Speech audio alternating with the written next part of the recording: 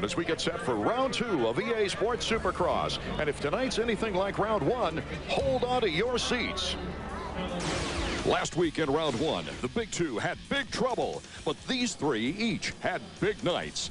Tonight, the champ, the former champ, and the future champ are each hoping for a big turnaround.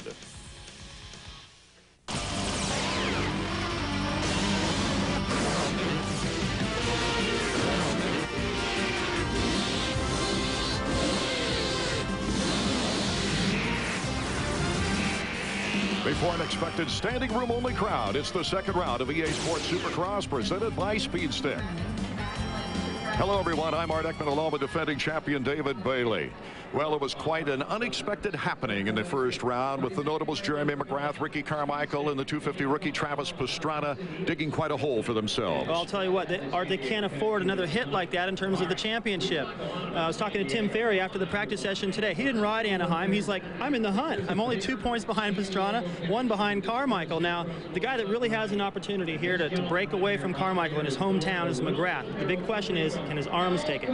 It'll be interesting to see if the winner, David Villeman, and maybe like Mike LaRocco, can hold on to their edge, because the pressure is on them right now. But of course, the focus is always going to be on the defending champion, Ricky Carmichael.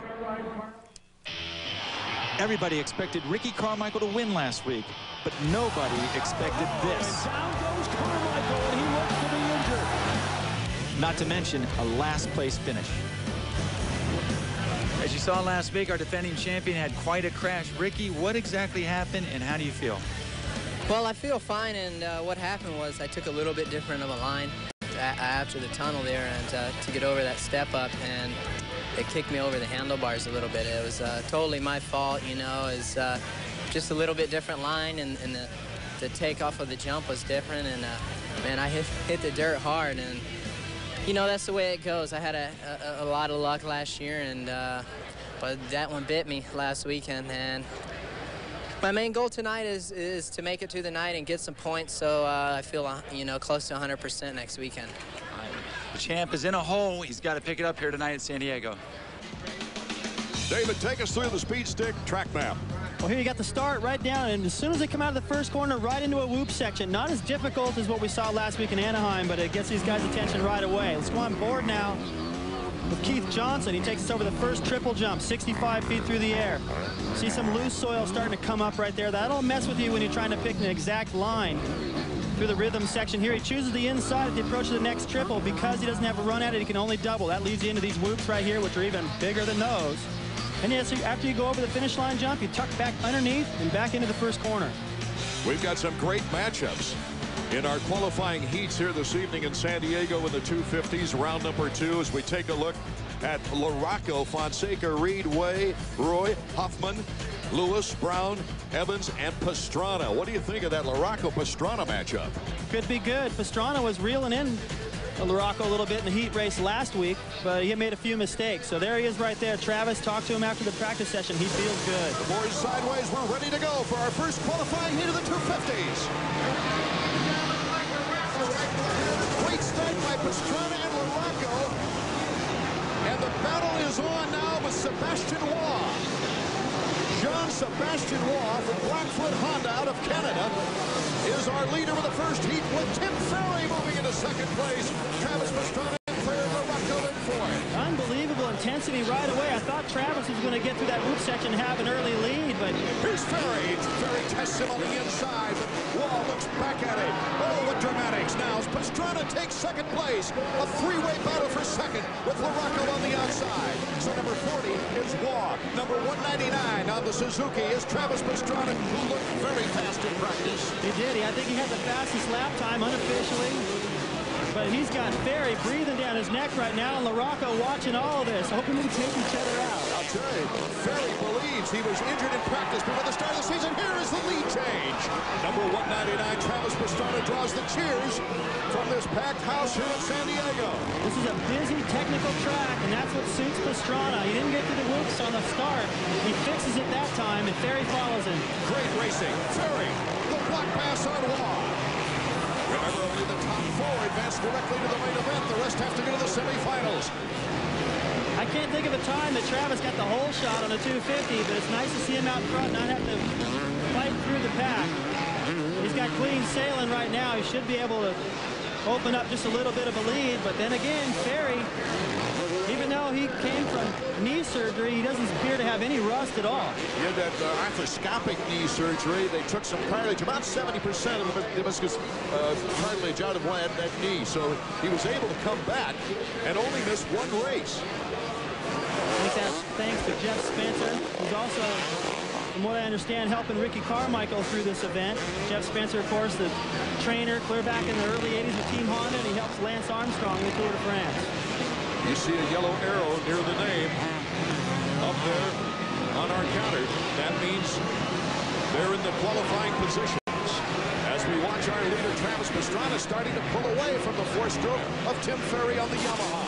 As soon as Travis was able to get out front and use the lines he wanted to, not have to play the blocking game, I had a feeling, look at that, nice save right there. He was trying something a little different. He can't afford those mistakes because Ferry will be all over him. When he's in the clear and can relax, the guy is fast. These qualifiers are 8 lappers. As Travis Pastrana heads over the finish line, jump with Ferry in second place. LaRocco has moved into third. Travis just turned the fastest lap at a 56. A full second faster than Ferry and LaRocco. In danger of not qualifying, Chad Reed, Ernesto Fonseca, Nicholas Way. It's closing up. Hold on to your hats. LaRocco trying to make a move to close up on Ferry. Travis looks back after the triple to see the blue flag of Ferry, number 15. He's got to look way back. Even though he made that mistake, Ferry got on him. He was able to stretch it back out. Now Ferry's got to be a little bit more concerned with LaRocco. It's hard not to worry about the guy behind you when he's number 5 and he always is strong at the end. At least the top 3 have pulled away from number 4 in that final qualifying. You know, Ferry might be feeling it about now. Depends on how much time he's had to spend on the right. He sounds confident, but, you know, then again, so did Jeremy before last week. These guys try to fight off the pressure and act relaxed, but how they're riding out there really shows. And Ferry is just not getting it together right now. LaRocco's all over him as Travis is just flawless out front. Let's check out the sights and sounds of this qualifier.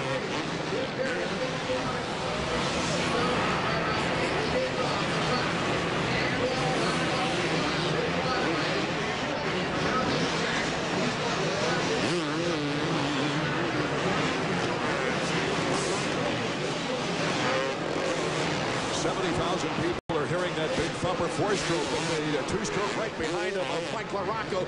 He's making a move for second place as we see Pastrana with the big lead. There you see LaRocco in the picture. Makes the move on Tim Ferry. Goes to the outside, but Ferry holds him off with an inside move. But Ferry is looking a little tentative. He's having to ride completely defensive right now and just block. That's his only prayer. But I'll give it to him for having this kind of resolve when he can't be 100% given the knee surgery. There goes LaRocco. Boy, when you talk about tough athletes, you've got to include Supercross motocrossers, well, in the top 5 at least. When you see Ricky Carmichael, after a cracked hand, coming back and doing a great job in practice. And then Tim Ferry, after being out with surgery. There's Ricky Carmichael getting ready for the second qualifying heat. And what a matchup he has. Jeremy McGrath is in that same heat coming up. There's LaRocco, number 5. I'm anxious to see now what LaRocco can do now that he's in the clear. Pretty fast in that loop section. He's the only guy I've seen so far going way to the left where he doesn't have to fight that rut down the middle. Sets him up a little bit better for the corner also. LaRocco had the fastest qualifying heat time in round 1, beating RC's time last week. That was a big surprise to everybody, including Ricky, who I think felt the pressure from that and may have led to him making some mistakes and then crashing. The last lap by Travis was a second and a half faster than what LaRocco was turning, even though LaRocco was in the clear. With Travis in the lead, let's go down to Davey. Well, you guys were talking about Travis. I know that he was really upset about his ride last week, not just his finishing position of 19th, but the way he rode. This has to do well for him. LaRocco, arguably the fastest ride on the track last week at Anaheim, and right now Travis is really putting it to him. You know, the thing about Travis last week is that he was up front. He got in a little battle with Fonseca and got shoved over the berm. I don't think he appreciated it much, but racing's racing. Travis owes Fonseca won, that's for sure, but it was no fault of his own, really. The front wheel was destroyed, and he was forced to sit out the race. So he knows he has the speed, just needs to stay in the battle. The white flag is waving as LaRocco goes by in second place. Ferry still in third, but Chad Reed, in his first American Supercross season, has moved up in a qualifying position in fourth. For the last time I looked, he was down in the double digits. There's Pastrana. LaRocco Lapper behind him. is taking his lap times down to a 57 flat. That's what Travis is doing, but Travis is doing it. And he's doing all that too. So Travis is definitely feeling it, but is still going to take a start so he can get out there and ride this freely. Travis Pastrana very disappointed, and he goes for another trick on the triple. Very disappointed after that opening week of action. Sinus infection didn't help him much going into that night. Yeah, I'll tell you what, this is probably feeling like the 125 class did to him. Big lead, tricks. Here comes another opportunity for a trick. And the checkers for Travis Pastrana. Boy, he's feeling great. He is pumped up after getting Fonseca's bike into his front wheel during the main event last week, and broke some spokes and put him out of the race, placing him in 19th in the first round at Anaheim. Travis Pastrana comes back to strut his stuff here in the second qualifying heat. Still posted faster laps than LaRocco. He pulled away. He was able to ride comfortably. Experimented around with a couple of different lines. Travis is on. Check out that last jump across the finish line.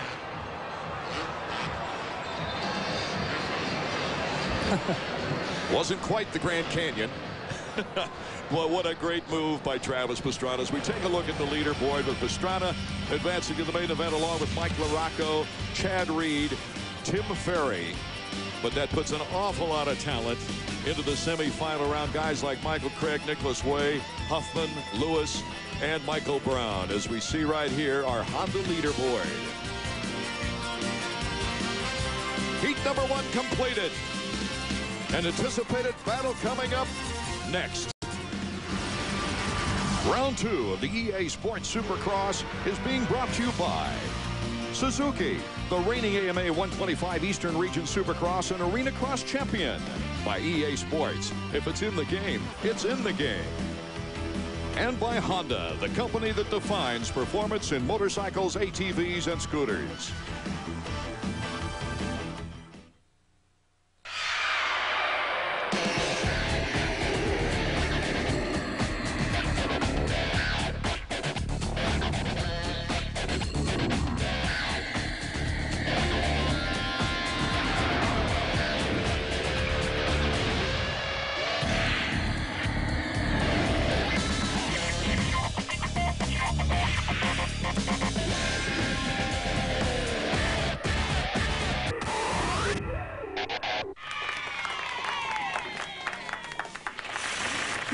You can't bring that motorcycle in here, you filthy animal! At $400 a night, I'll bring whatever I want to my room. Security! Help me! I've been run over by Mad Mike Jones! Winter X Games 6 in Aspen, sponsored by Right Guard Extreme Sport, begins February 1st on ESPN.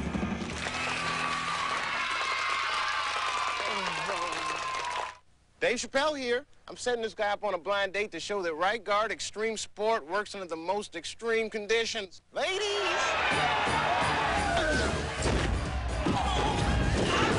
You gotta get a number, dog. See? Extreme protection against odor and wetness. Love hurts. Goes on clear, doesn't quit. You guys are really hitting it off. Right Guard Extreme Sport. Get extreme. Get Right Guard. Call us! Edwin will. Thank you. Ice the knees, ice the threes. Will Tennessee take out another top 10 team when they battle the Orangemen? Syracuse, Tennessee, tonight at 8 on ESPN. Back at San Diego, there's no doubt that Travis Pastrana has gained a great deal of confidence here in this qualifying heat. He is with our Davey Combs. Travis, you look like you were having a blast out there. Man, that's what I'm kind of coming back to. Just want to go out there, have a good time. I've really been working starts, and I think if I can get good starts, I can be in this championship hunt. Mike LaRocco was the fastest guy on the track last week. You had him checked. Can you do it again in the main event?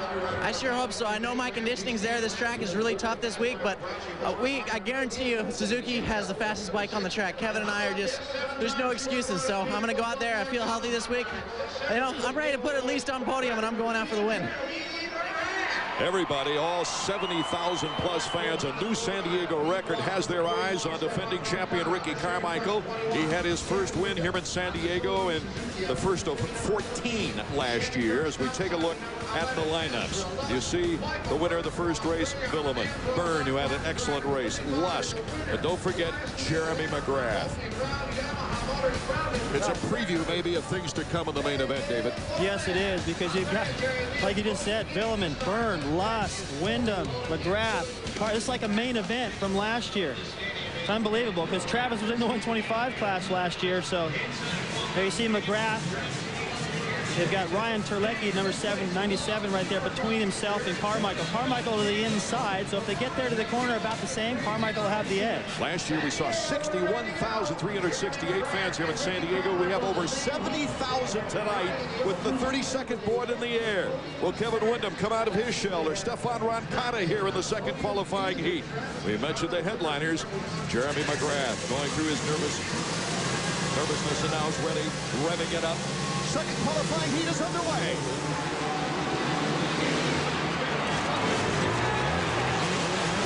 Lusk on the inside, Carmichael in the middle, and Jeremy McGrath is losing room to Steve Lampson. Carmichael, Lusk, McGrath, Lampson, Wyndham, and Villeman in that order.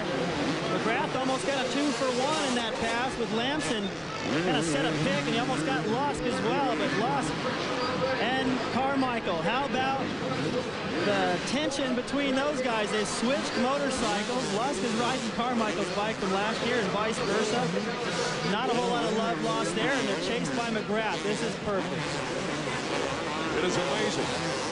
They were very close friends at one time, Ricky Carmichael and Ezra Lusk. Lusk is coming back with a new team after a couple of injury-riddled seasons. Came on strong at the finish of last year. Well, I think what we got to look for here is how is Ricky's injury from last week going to pan out? Is he going to be able to hang on? Is he a little rusty? He didn't ride yesterday's practice. McGrath. Wyndham and McGrath. McGrath is fighting for third.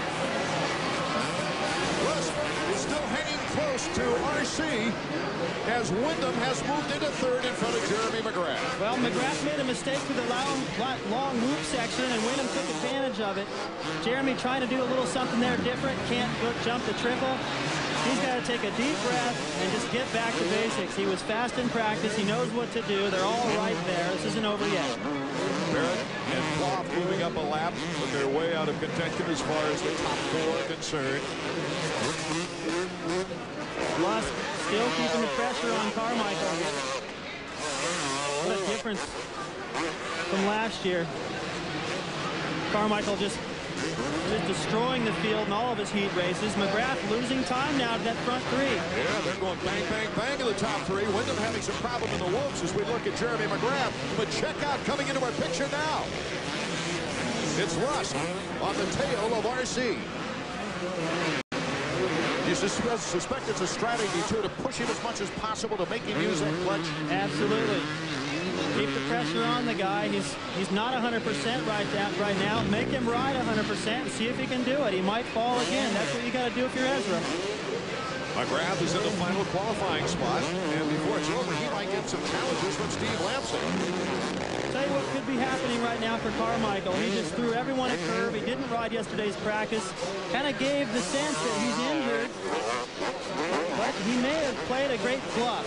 He's got Jeff Spencer here helping him to get back to 100%. Jeff Spencer and Lance Armstrong created the greatest bluff in perhaps sports history at the Alpe d'Huez of the Tour de France. He acted tired and just killed him on the last climb. Ricky might be a lot better than we thought. For the latest on trackside, let's go to Davey. Well, I want to point out something. Ricky Carmichael, don't say he doesn't believe in luck, because he decided this week, after the big crash, to go back to the orange riding gear that carried him through that winning streak last year. Carmichael pulling out all the stops, even when it comes to luck, going back to the orange. Yeah, we got Ezra Lusk and his orange right behind him, too. In a pretty good battle here in our second qualifying heat as they pulled away from Wyndham. And now McGrath has pulled up on Wyndham as we check out Ricky Carmichael, our leader. Ricky's last lap of 56.3. Faster than Travis Pastrana. He's looking for his second straight heat win in a row. Number 14 on the Suzuki is Kevin Wyndham. He's in third. Ramsey and Villeman moving up in that last lap. It's questionable whether they can really challenge Jeremy McGrath unless McGrath makes another mistake. McGrath really, his problems were just in that whoop section. He struggled so bad. Now he's getting pressure from Ramsey on that Honda 450. Ramsey, number 25 on the red bike. That's Wyndham. Behind Wyndham is Jeremy McGrath, and then it's Ramsey. Ramsey, a 125 winner in his first full season of 250. Did well in part-time 250 action last year. As we look at this battle, now Villeman's starting to join the fray. I'll tell you what, these guys are just nowhere near Carmichael and Lusk out front. Wyndham's trying to check out from this pack we're looking at, but Carmichael and Lusk are at another level. Actually, Carmichael's lap time at 56.3, 2/10, actually slower than Carmichael. My mistake. I mean, than Travis Pastrana. Ramsey and Villeman right on the bubble as McGrath is in the last qualifying spot. Here comes Ramsey in the whoops. And here comes Villeman behind him. That time, McGrath found a rhythm. If he can keep that, he should be able to keep these guys off his tail. As Carmichael holds off Ezra Lusk for the lead. This is a great battle for the final spot to qualify for the main event. It's going to get tight because Villeman is not, but he's last week's winner. He doesn't want to go to a semi, but this is his strength, this section. He's got a different line. He was watching what LaRocco was doing. It doesn't work for him that time. Slowing a bit to get around Clark Stiles. Number 2, Jeremy McGrath, but he's got some action right behind him. He cannot afford number 1 arm pump or number 2 a mistake. Jeremy Lusk went down on the track. I was about to say, Jeremy just jumped through that section a completely different way, which is a sign that arm pump is not a problem. Lusk going down will take a little bit of the pressure off McGrath, possibly getting bumped back to that semi, but Ricky Carmichael is gone. So a bad break for Ezra Lusk, who's trying to put a comeback season together and still has a good shot at it. Villeman trying to take on Ramsey so he can get a shot at Jeremy McGrath, number 2 on the Yamaha. The final transfer right there. Ramsey not giving Villeman a break, that's for sure. Villeman's going to be saying, what's going on? Of course, he's saying it in French. White flag is out as these guys approach the finish line jump. Carmichael, he can fall and still win this thing, but what I think we need to look at right here is the fact that McGrath is still fighting. He's got a chance to get around Wyndham, so arm pump right now is not a problem. He just had an ugly rhythm through this section right here for that first 3 or 4 laps. Yellow arrow means they're in that final transfer spot right there as Ezra Lusk has slipped to 7th, not caught in 6th.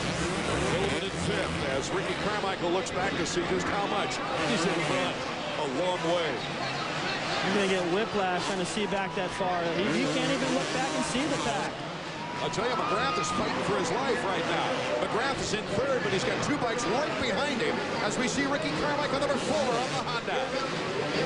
All right, so whatever booing or whatever weird feelings people had towards Carmichael, they got to look at this kid and go, man, he just dug himself out of a big hole. The checkers for Ricky Carmichael. There you see the yellow arrow. Ramsey's in a position to take that 4th spot. He's right behind McGrath. Oh, he might have a little rubber right there. A little rub on the plastic. The checkered flag comes across. It's Carmichael. Wyndham is 2nd.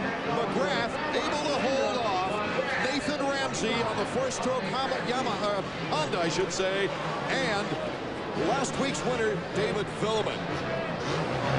Check out the Suzuki leaderboard as Ricky Carmichael himself looks up at the leaderboard to see who was behind him, of course. the Honda of Carmichael, Wyndham on a Suzuki, Jeremy McGrath on the Yamaha, and Ramsey on the Honda, all qualifying for the main event. We'll hear from the winner once we return to San Diego before this 70,000 group of fans. If you build it, they will come. If you build it, they will come.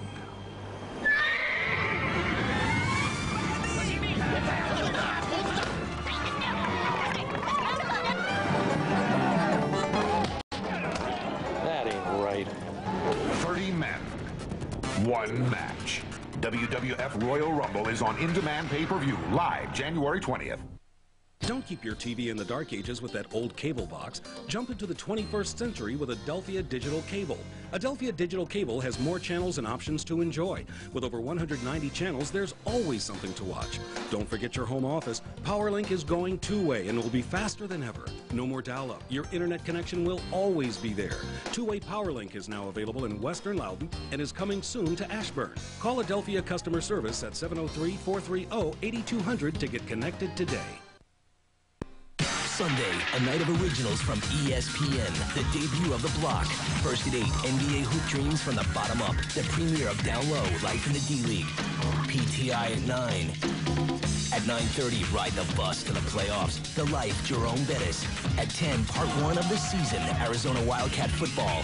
Down Low, Life in the D-League at 8, PTI at 9. The Life, Jerome Bettis at 9:30. The season, Arizona Football at 10. The premiere of The Block, Sunday night on ESPN. I can't stand looking at that thing. I think it's cool. It's Suzuki's first sport utility ATV, the all-new Vincent 500 automatic. Let me tell you, that Vincent's one hard-working... Hey, keep out You're of not it. the boss of me. I don't and you know believe what? you I till would it's like with appreciate... It's got style and a ton of great features. Will you shut up? Or you'll do what? Stare him to death? Now choose reduced financing like 2.95% APR or up to $400 in free accessories. Can I drive? No. Let me drive. Boy. Let me drive? No.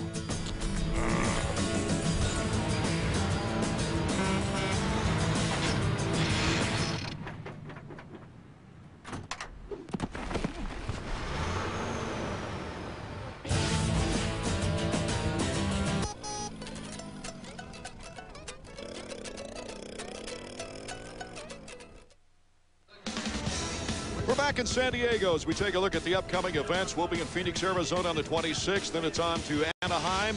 We go to the Midwest in Minneapolis and Indianapolis.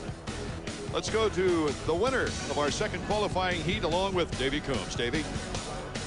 Warcy, you've come a long way since we saw you last weekend. Yeah, I tell you, Davey, last weekend was scary, man. And I won my heat race last week, but I need to be up there in the main, you know. I had great positioning. I made a dumb mistake on my part, and luckily I'm here today standing up here. It was definitely scary, but I got to put that behind me. I just want to make it safe through tonight. I just need to get some points. Speaking of safety, there's some talk about your hand. How is the hand? It's a little sore, you know. I hurt a bone inside my hand, and, you know, I just need to come out and get points, and I don't want to be on the ground in that main event. So I'm going to ride a little cautious, and, you know, if anything other than making it through the night will be a bonus for sure. He is a 7-time Supercross champion, and with 72 career wins, Jeremy McGrath has been accustomed to winning and winning often. But last year, he only took the checkers twice, and last week, he was more than a lap away from the checkers. You know, there's a lot of expectations on me, but no one expects more of me than myself. You know, I don't have to force myself to go train. I don't have to force myself to go ride, because that's what I do, and I love it. And if I want to be at the racetrack, then I want to be winning. And it's no fun otherwise, you know. I had a difficult year, and it was a struggle all year long to, you know, to accept what was going on and try and figure out and regroup and how I was going to approach it for the next year. And, you know, I think I've got it all figured out, a lot less distractions this year, and, you know, I got tunnel vision right now. And with his new vision comes new focus, mentally and physically. I've been doing some weights and, of course, just doing a lot of cardio, you know, and watching what I eat. And, you know, before I'd take a couple months off during the summer and, you know, Las Vegas Supercross was a real big motivator for me. You know, I knew I was behind the ball when it came to the season, when I got beat by Ricky right away in San Diego and Anaheim and stuff like that. And, you know, so at Vegas, I, you know, poured my heart out. You know, I wanted to win that race so bad, and I was right there, and I made a mistake, and I kept him honest. I was right on his butt, and, you know, after that, ever since that day, I mean, I've been working my butt off because, you know, I can't stand it, and I don't feel like I belong where I am, and I want to be on top. Now at 30 years old, Jeremy McGrath looks forward to the success of his past. You know, I've had a great level of success, and I mean, I'm lucky to be able to do like in '97 when I came back and won again in '98. Not a lot of times that happens to athletes, you know, and I feel very privileged for that. And, you know, my main goal is to get the Supercross title back, and I think I can do it. Jeremy referred to Las Vegas. Well, for our Honda flashback this week, let's open the history book to take a look at that race. It was a great battle between RC and Showtime. Ricky Carmichael, number 4 on the Kawasaki.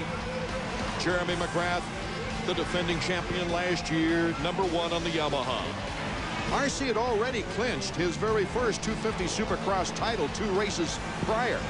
But the motivation to tie 2 McGrath records spurred him on.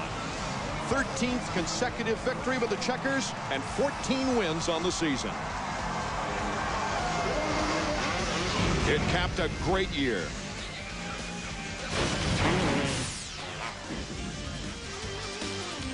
Last Saturday night, Ricky Carmichael suffered a horrendous crash in the main. Earlier in practice last week, in the same location, he had the bike over his head. Jeff Emming explains how safety measures might have prevented more serious injury.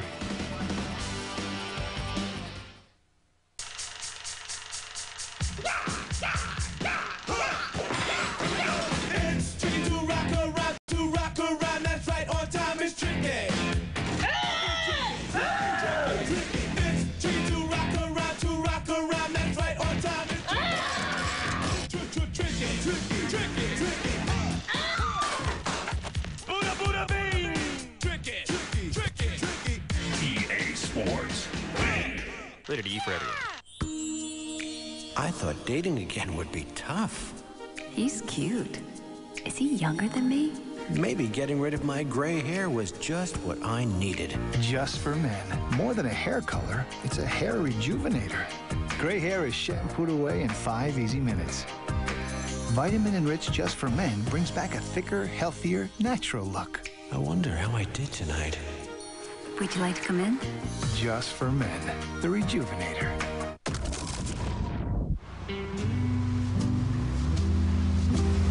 Out here, amongst the clouds and the sea, a chain gun.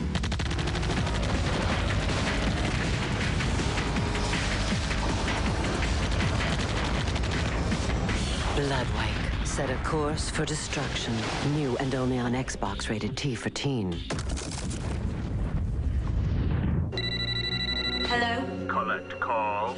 Did you use 1-800-COLLECT? 1-800-COLLECT presents Ava Save-A-Lot, starring in the most horrifying movie ever. I know you're not calling me with 1-800-COLLECT. What kind of twisted mind wouldn't want me to save a buck or two? It's so easy. What a nightmare. 1-800-COLLECT. Save a buck or two. Ricky Carmichael was back on his bike today, struggling again. But the incident last week was frightening. With his take on just what happened, here's former champion Jeff Emming. In other forms of motorsports, the protective aspects are focused on the vehicle. But in Supercross, it's on the protective equipment that the rider wears. Ricky Carmichael wears an Alpine Star boot. When Mike LaRocco ran over his leg, we all thought that the leg was broke. But it's comprised of plastic, carbon fiber, and leather, where it is flexible, so you can feel the brakes and the pegs, but it also has the protective aspect. He also took a really hard hit to the head. Now, the helmet is designed to absorb the impact of a crash. So it doesn't look pretty afterwards, and that's what happened with Ricky Carmichael. The helmet broke right here, came across, made a few scrapes on his face, but it also saved his racing career. Our EA Sports Rider of the Week is David Villeman. Villeman, looking to come back after a down season last year, would like to add to his win total that started right here in San Diego in the year 2000. A look at his stat sheet, he's hoping for more, like a second-place finish in the points race behind Jeremy McGrath in the year 2000 than last year's 8th-place finish. Will RC be able to perform for 20 laps? Will Jeremy McGrath rebound from his opening round? The second round of 250 EA Sports Supercross is coming up next.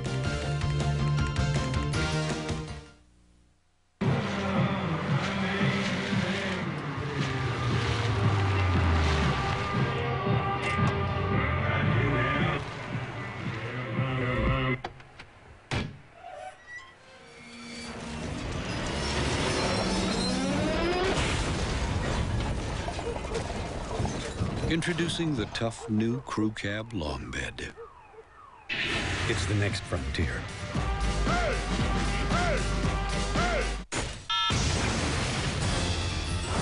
They took everything Gordon Brewer had. The guerrillas call it collateral damage.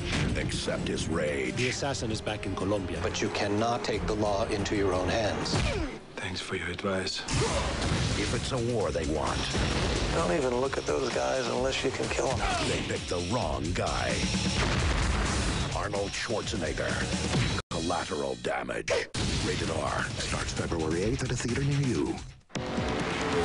Thinking about Viagra? It's now available in a free 6-pill sample pack. 6? That's my number. So get in the driver's seat and ask about the free Viagra sample pack. Get to your doctor for a checkup and find out if a free sample of Viagra is right for you. For more information, race over to Viagra.com. A special Friday night fights. First on ESPN. 2 champions meet in a 12-round welterweight fight. NABF champ Ben Tacky versus USBA champ Teddy Reed. Then more excitement on ESPN2. A 12-round light heavyweight title fight. NABF and USBA champion Reggie Johnson versus Antonio Tarver. 9 special Friday night fights. It all starts Friday at 8 p.m. on ESPN. Then continues at 9:30 on ESPN2.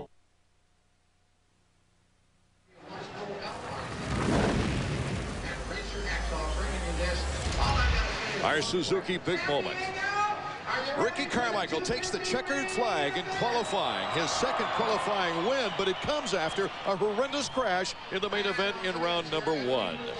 Our results in the semifinal with the top 5 making it to the main event: Damon Huffman, Nicholas Way, Waugh, Lewis, and in the second semi, David Villeman. He was awesome in that second semi. Didn't get the start he needed in the heat, but he's definitely got the speed. He learned the tractor in that semi, so did Ezra Luss. Our Nissan last chance qualifier, Michael Bird and Michael Brown, the final 2 riders at the 20-rider gate for the 250 main event. The hole shot now, the Powerade hole shot. That's the line right after the first turn. First guy to get to that is going to get $1,500 extra for the hole shot, but the guys that have gotten those starts haven't necessarily been in the lead at the end of that long loop section. Our Suzuki starting grid: Carmichael, Pastrana, Wyndham, Jeremy McGrath, Villeman. It's a great one for our second round, as Villeman pulled off the win in the first round, but Ricky Carmichael, just how tough is Ricky Carmichael? I'm telling you, with a cracked bone in the top of his hand, he's taking on Travis Pastrana and the rest here in San Diego. We're off and running. The Powerade hole shot goes to Kevin Wyndham, number 14, but it's Travis Pastrana taking the lead in the moves. Oh, he takes a giant leap onto the platform. So it's Pastrana, Wyndham, Villeman, LaRocco, Ferry, and then Ricky Carmichael. You told it that way when you were talking about the Powerade hole shot. Not necessarily the first guy out of the whoops. Well, Travis is phenomenal in the whoops. Steve Lamson is down. This is at the end of the whoops. Steve is looking so fast in the preliminary rounds and in practice on that Husqvarna. He got collected with, looks like maybe Stefan Roncada. It just got to be a big jam in the rear of the pack. Steve is not moving just yet. A great 125 champion, especially during his years with Honda. Two-time outdoor 125 champion. Here comes the leader with the yellow flags out. Travis Pastrana, David Villeman is second. Pastrana going over each whoop, slowing down. Wyndham in third, LaRocco in fourth, and still Carmichael in fifth, with Tim Ferry right behind him. Well, Travis almost lost the lead right there. Villeman had a head of steam coming into the whoop section, and because of Lamson being down, Travis had to change his line. Good recovery to hang on to the lead. McGrath has moved up to 8th. There you see 14, Kevin Wyndham and LaRocco. Those two might not be easy to get around on this track. It's very difficult. Villeman talked about after his semi it's turning into a little bit of a one-line situation. We'll find out. He's all over the leader. Carmichael all over his teammate Mike LaRocco right now. These guys were together in reverse order, that is, last week. Travis Pastrana, number 199. Yellow flags are still out as Lamson is on the ground. The hood is right over his body almost. Pastrana on the Suzuki. Suzuki has never won here in San Diego. Has Travis ever led a 250 race? Main event, I can't think. You got a pretty good point there. I can't recall one either. I can recall him coming up and challenging. He's got to keep his cool right here. He believes in himself. He's got to just let Villeman do his thing and settle down. With Pastrana taking a 19th in the first round, Villeman, of course, would get a nice edge in that points lead over Carmichael. But chances are it won't stay the same. A 20-lap main event, 20 riders in the 250 field here in San Diego. Let's get a report on Steve Lamson. Davey Copes? Well, I just talked to Dr. John Bonner. Looks like a broken leg for Lamson. A broken leg. Oh, Villeman just passes Travis Pastrana. And the bad news about Lamson. Thanks, Davey. David Villeman, who won the first round at Anaheim, has taken the lead away from Travis Pastrana. That's okay. Travis just got to keep his cool right here and just get comfortable with running up front. He's never done this before. The lead's right there. He's got his teammate on his tail. That doesn't make you that nervous. He knows what Wyndham's all about, what his capabilities are. They ride together. Wyndham trying to recover from a not-so-good result in the first round as well. I'll tell you what the news is here. Carmichael has gotten around LaRocco, broken free of him, and he's starting to reel in this battle right here between the Suzuki teammates. Carmichael is just blowing my mind tonight, Art. I cannot believe how strong he has come back from that hand injury. Well, you've had a broken bone in the top of your hand before, and it's not a fun thing. Hold it a minute, David. Let's go down to Davey. Hey, I'm down here with Brian Schneider. This is Travis Pastrana's cousin. He also plays for the Montreal Expos. This is the stadium where you got your first major league hit. What do you think about Travis maybe getting the first 250 Pro win here? Well, this place is real special to me. I'm just hoping it's real special to him tonight. He's racing good. I hope he keep it up. Why don't you get back out there and cheer? Thanks a lot. Appreciate it. David Villeman, tough with the lead. He's got good technique. With Travis Pastrana, the rookie 250 rider behind him, and Kevin Wyndham, a teammate behind him, with Ricky Carmichael knocking on the door in fourth. Oh, this could be a great, great finish. 15 laps to go still.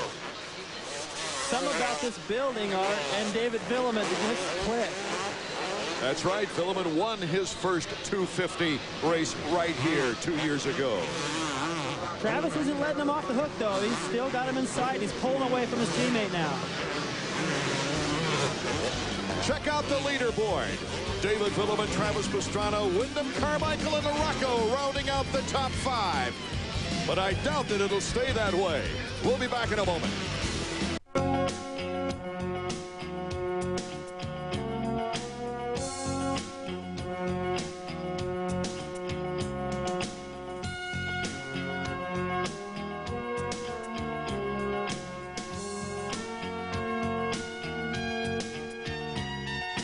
Let the competition beware, let the competition only deals we can't make are the ones we don't see. Jerry's. Let the competition beware.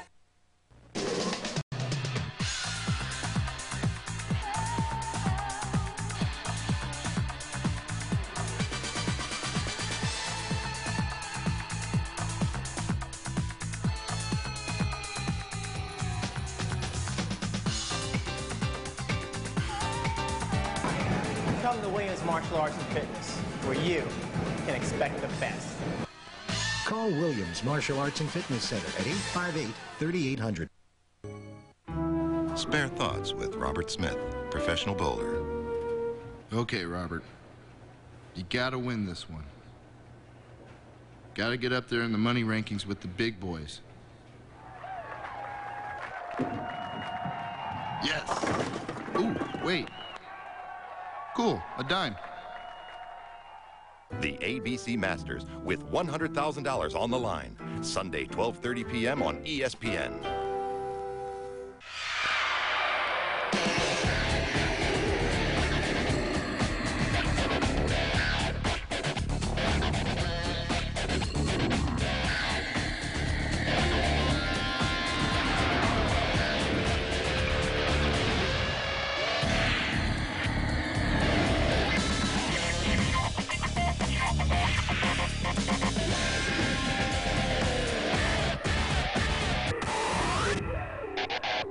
What is the scent of an avalanche?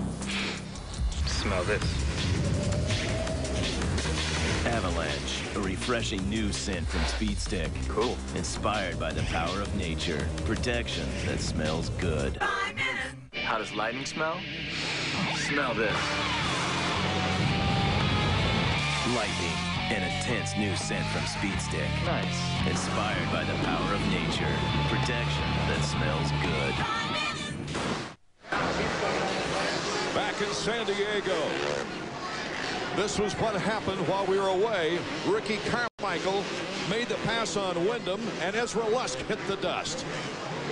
But LaRocco also passed Wyndham for third and fourth. So it's Villeman, Pastrana, Carmichael, LaRocco, Chad Reed, and Kevin Wyndham in the top six. I'll tell you what, Villeman was gone. He pulled away from Travis. Looked like that was that. But Travis has reached back, and he has started to close on Villeman. Villeman is not out of the woods yet, and when they get into the lapped riders, I expect that to tighten up even more. Travis is the kind of kid that will not give up. Villeman will look at this like, well, it's a long year and be willing to be safe. Travis will not. That kid wants to win so bad. If you at home can't wait for the race to finish, to check out the results, then you should tune in to the Sports Supercross live webcast on ESPN.com. Results as they happen. Well, RC was 8 seconds behind Villeman, and then after they made the move, he lost a second to Villeman. But right now, look at this. LaRocco is starting to close on Carmichael. This could be a great battle with 8 laps to go. LaRocco will not leave him alone, that's for sure. Carmichael got his first win here last year. Got around McGrath. LaRocco also got him around McGrath and was closing slightly on Carmichael. He is a fast finisher. Carmichael knows it. He's just trying to survive here. For a kid that just wanted points, man, he's digging pretty deep. Let's check out the Honda stopwatch now as Carmichael is trying to hold off LaRocco. There's the difference.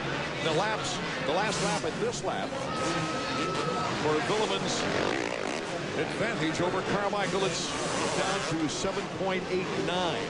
So almost 8 seconds. Well, LaRocco is at the end of this freight train. Everybody turned a faster lap that time. Travis, Carmichael, and LaRocco faster almost by a second than Villeman. Villeman is going to be feeling this heat. They got 6 laps to go. That's almost a complete heat race. It's a long time left. Jeremy McGrath fans, he's in 7th. He just passed Tim Ferry. Well, I don't think it's an arm pump situation tonight with Jeremy. The arm pump, I mean, just imagine if you're doing one of those little hand squeezers and did about 100 of those things until your arm was just spastic. Imagine trying to ride like that. Jeremy has rebounded and made his way up through the field a little bit. Here comes Lusk making the block pass. Lusk, after going down, trying to pick up points. Less than 6 laps to go. David Villeman has the edge on Travis Pastrana. Pastrana was 0.2 of a second behind Villeman on the last lap. And here's Ricky Carmichael in third. I'm just so impressed with Carmichael fighting through the pain barrier to participate this well. And you know, I broke a metacarpal in my hand, and I couldn't even button my pants. I mean, let alone try to ride. Just the vibration on the handlebars alone is painful for the kid. Let's check in with Davey Combs. Well, I know that hand is really bothering Ricky through the whoops. But I'll tell you another thing that's working against him.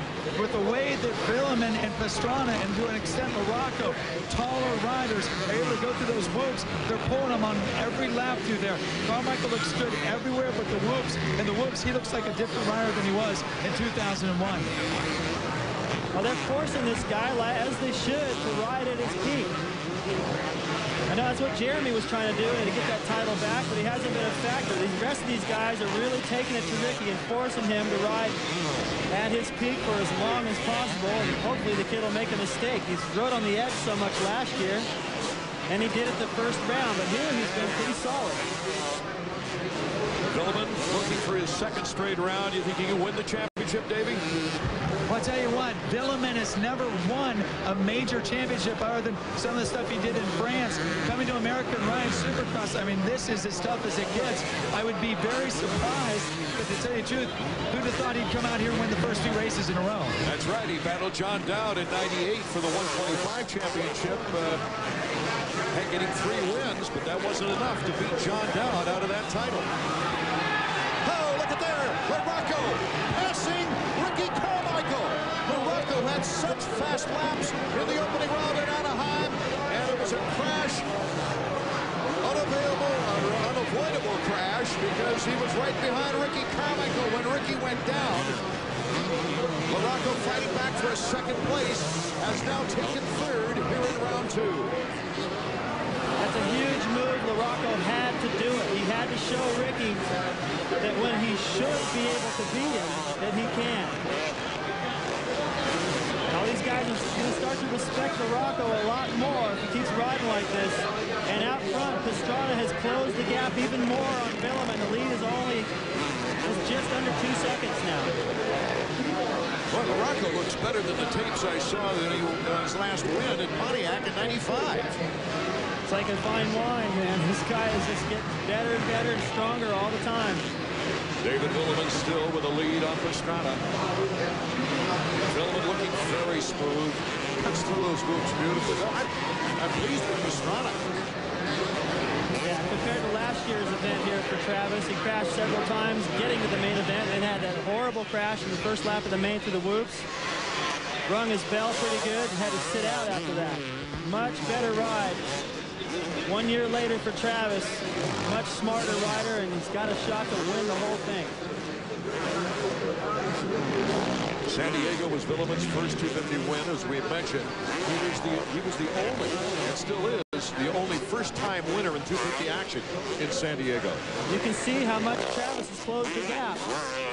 Villeman's going to start feeling that. Villeman really hasn't had pressure to this point. And Travis doesn't have any either from Morocco. He's still got a pretty good cushion with 1 lap to go. Travis doesn't have to worry about anything behind him. He can afford to take a couple chances. The white flag is getting ready for David Villeman the next time around.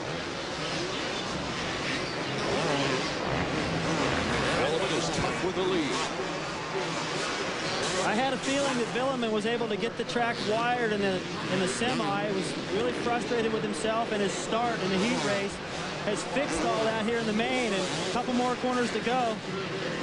Jeremy won't quite get lapped this week, so he did a little better, but still not nearly the kind of race he needs to have his championship at. White flag for Villeman. He won in San Diego 2000 and came back in Phoenix, Minneapolis, and New Orleans for 4 wins that year, finishing second behind Jeremy McGrath in the 250 points race. I got mixed up. I thought that was the last lap.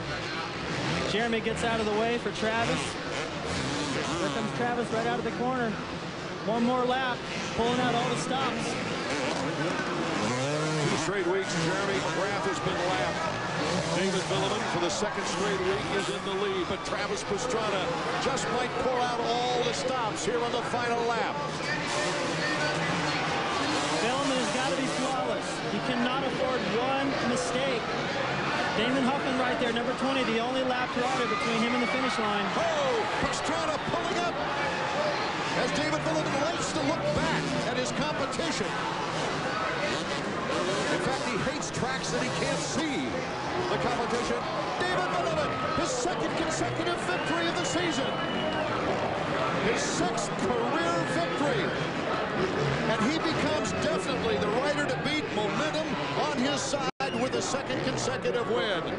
Slaps the palm of Travis Pastrana going by. Pastrana securing second. And Mike LaRocco, a third-place finish with Carmichael in 4th. So LaRocco picks up even more points on Ricky Carmichael. And David Villeman remains the series points leader after 2 rounds.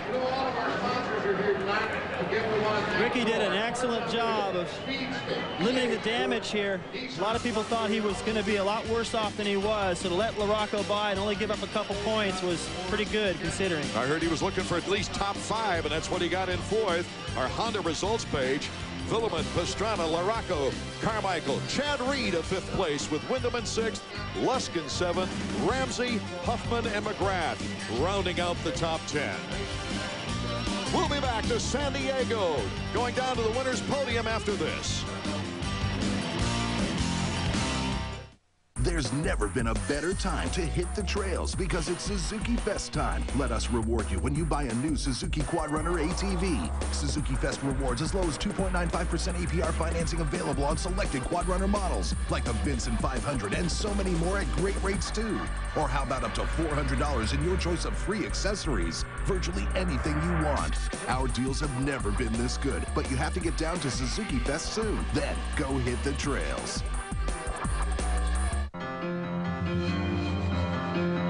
When people say you're bright, they mean you've got a lot going on up there. It's not something people who use drugs hear much, because over time, drugs can change their brain. And the more times they try drugs, the more they want them. It's called addiction, and it's a disease that will waste your brain. Do the right thing. Do the bright thing. Keep your brain healthy. Don't use drugs. Wake up! It's time for 7-Eleven. Start with a cup of fresh brewed 7-Eleven coffee. Then grab one of our hot breakfast sandwiches. Or choose from our bakery selections delivered fresh daily. And get your morning going. I work nights. Oops. Oh, thank heaven. Now get the Wall Street Journal delivered for 8 weeks at just 38 cents a day, a 50% savings. Call 800-454-6500. That's 800-454-6500 for the Wall Street Journal. Log on to ESPN.com, keyword sexiest, and vote for the world's sexiest athlete today. Round 2 of EA Sports Supercross has been brought to you by Suzuki, the reigning AMA 125 Eastern Region Supercross and Arena Cross champion. Speed Stick, power of nature for protection that smells good. And by Honda, the company that defines performance in motorcycles, ATVs, and scooters. Nearly 70,000 fans saw David Villeman become the first Frenchman to win the first 2 rounds of an American Supercross series. Davey is with our winner at the podium. All right, David. Already you're in solid control of the series. Your second straight win. Fantastic. Yeah, it was a tough race. Travis kept me on us as the 20 laps, and it was very tough. And I could pass him on the beginning, the worst, and that was a tough race. I saw Ricky was third, and the guy was still the same. And I knew Travis was going to be dangerous for the ring, and with the lappers and stuff, it was very difficult. But I'm really happy. The bikes works great, and the track was really tough, and I'm really happy to win 2 races this year. Good job. Congratulations. Our Honda point standings, Villeman, after leading 39 of 40 laps so far this year, has an 8-point lead. Can he hold on to the final round in Las Vegas? That'll be a live pay-per-view telecast. Our next event will be Anaheim Round 3. Coming up noon Eastern Time. 9 o'clock in the morning in the Pacific. Coming up next, 125 Supercross show from San Diego. Art Eckman for David Bailey and Davey Coombs, thanking you for being with us from San Diego. A record-breaking crowd here in this Southern California city to see David Villeman win his second in a row. This has been a presentation of ESPN, the worldwide leader in sports. For more information, log on to ESPN.com.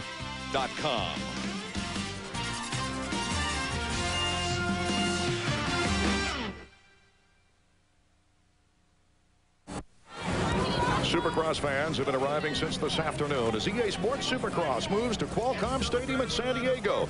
And there is no way we can present round 2 without first looking back to the opening night. Round 1 of a new Supercross season could only be described in one word.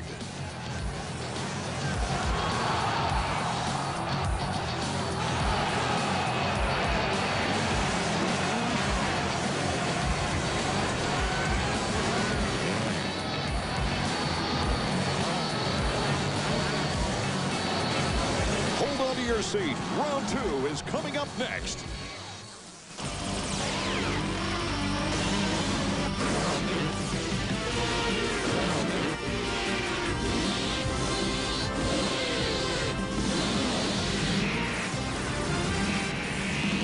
In San Diego, it's standing room only to witness round 2 of EA Sports Supercross presented by Speed Stick. Hello, everyone. This is Art Eckman along with former champion David Bailey. Well, what action in the first race of 125 Western action. The young rookie, James Stewart, had to go to the LCQ to make the main event. He even went down in the main event. He crashed in practice. He crashed in the heat. He crashed more than anybody. He didn't crash in the LCQ. He won that. I can't imagine what this kid's going to do to the rest of the field if he stays on 2 wheels. On the very last lap, Roderick Tane and Christopher Gosselaar came together fighting for the lead, and they went down. That left the door open once again for Travis Preston. Well, Preston's been there before. This happened to him last year in Houston. Langston threw it away. That was more of a gift, though. I think this time Travis put himself in position to win the race. Now he's starting to believe he can win more. Let's take a look at the Suzuki storyline. First of all, Roderick Tane hit from behind on the track, got his hit in a little later. He was fined $1,000 for post-race actions. And Stewart's learning curve, well, did he finally find out that slow means faster in Supercross? And who will step up this week to gain momentum in the points race? The third member of our broadcast crew, Davey Coombs. Davey. Last week in Anaheim, one Travis stepped up to fill the shoes of another Travis. And one rookie almost missed the race, but in the end showed us a glimpse of the future. James Stewart had an amazing debut. A lot of crashes, a lot of fast laps. In the end, 45,000 new fans. After the race, I asked him if he learned anything. He said, yeah, if I slow down, I think I can win these races. And what that means is in Supercross, it's all about speed and consistency. First part of the race, James rode as hard as he could, ended up on his head. Toward the end of the race, he just put in good laps, finished right behind Preston in second. Did James learn those lessons well? I guess we'll find out. He's in the first heat race. Let's take a look at the Speed Stick track map, David. Well, you see the start right here. It comes down. They go right into a whoop section. Now, those aren't going to be as difficult as last week, but it's still going to get the riders tired. Let's go on board now with Keith Johnson. He takes us over the first triple. 65 feet through the air right there. Down to the far end of the stadium. You see some rocks starting to come up. That's going to throw the riders off a little bit as far as trying to pick the best line. This is the next triple he's approaching. He takes the inside, so he doesn't get the speed to triple it. You got to go wide to do that. That sends you right into the next loop section, over the tunnel, back underneath the bridge, and into the first corner. The lineup for our first qualifying heat, James Stewart, our lead man, number 259, along with Gosselaar, Pingree, Tedesco. Keep your eyes on those guys. Also, Buckaloo had some fast times. The first 9 advance to the main event out of each qualifying heat. The rest go to the last chance qualifier, and 4 will be picked out of that for 22 riders in the field. Well, you got to look at Stewart in this event. He was able to come from bad starts, crashes, and still wind up second in the points. I can't imagine what this kid's going to do with a good start. There he is right there. He's got a good pick to the gate. He was first choice. Not like last week. He had to start way on the outside, and that's what really caused his night to go sour. It'll be interesting to see what James Stewart learned from his first professional experience in Anaheim in round 1. Don't forget, he went down trying to qualify and had to go to the LCQ. Okay, the 30-second board is sideways. We're ready to go for our first qualifying heat from San Diego.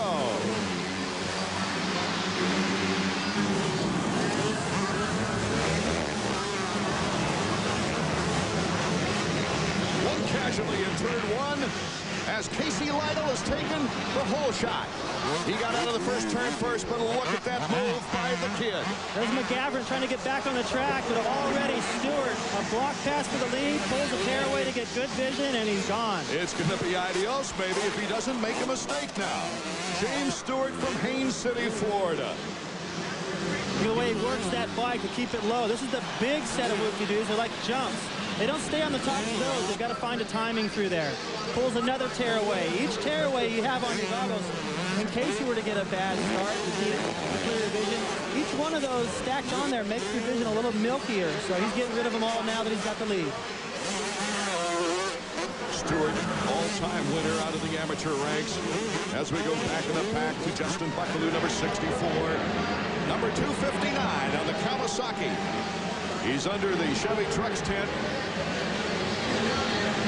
Not a good run through the whoops that time. He won't be able to jump up on that plateau, so he's going to lose a heap of time, but I have a feeling he's going to be able to get it back. Wheelies over that jump. A lot of the 250s aren't even doing that. He's about 3 seconds ahead of Kevin Johnson from Albuquerque, New Mexico, number 757. And then Ivan Tedesco is in third, as you see there. Bonds, who had such a disappointing race in the early going there in Anaheim, he's back in the qualifying hunt now. There's David Pingree, number 39, on the KTM. Pingree and Tedesco. I guess you could consider them veterans of this class, especially Pingree. Yeah, his first win was 1995. He just has been injured so much over that time that he hasn't gained enough points to point out of the 125s. He's starting to feel some heat now from Tedesco, who I really believe is a changed rider this year. The ride with Yamaha Troy seemed to give him a little bit of confidence, better teammates to ride with, and he's showing it. Well, there you see the tremendous lead that James Stewart has taken here in our opening qualifying heat. And he is looking super confident as opposed to last week. Pingree in second place has taken the lead on Johnson and Tedesco. Pingree led the main event at Anaheim, and they just seemed faded back as he was passed several times, ending up with a 6th place finish after leading 4 laps, number 39. The lap times of Stewart out front, unbelievable. A couple seconds a lap faster, down in the 57 range. The kid is beautiful to watch. And these guys are going to be playing catch-up this year. Nice move right there by Tedesco to carry the front wheel over that bump and set up a better timing into the tunnel. Tedesco had a very good offseason, gained a lot of confidence. Here comes number 45, Tedesco, trying to make a move by Keith Johnson. Changed his line at the last second on the hippity hop of the whoops. Well, at the end of the whoops, they got the plateau right there. And if you get the whoops right, you have enough momentum to jump up on there. It's a big time saver. Riders are doing all they can do to get up on that and not lose the time. But just watch Stewart. The kid's beautiful. I've not seen anyone just burst onto the professional scene with this kind of authority, this kind of style and technique. Other than Damon Bradshaw back in, I think, '89, he won his first event in dramatic fashion, coming from behind after several crashes. Stewart is just like that. Stewart, Pingree, Johnson, our top 3 on the final lap of our 6-lap 125 qualifier, the 125 West Division. See if he gets up on this plateau. He jumps up on it, off into the corner, big time server. Now watch him wheelie this next jump. Picks the front wheel up and just stays a little bit flatter. It's probably worth about a mile an hour, but it's a lot. On the 5th lap, here's James Stewart just looking cool and calm as he heads into those whoops.